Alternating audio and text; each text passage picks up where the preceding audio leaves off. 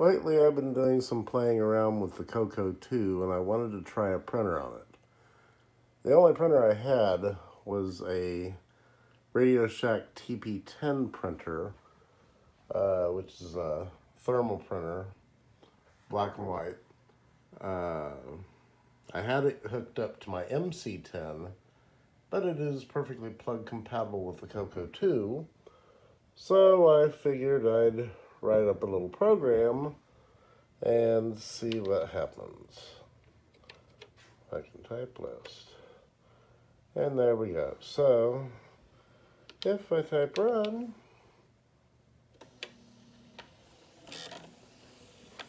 the printer takes off.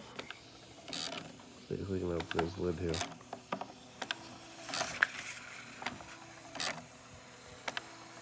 So this is a thermal printer, so the paper is heat sensitive, and the print head heats up and cools the dots on there to make the dark parts on the paper. I press the paper feed button a couple of times, and there you have it. Printout from an old thermal printer from a TRS-80 CoCo 2.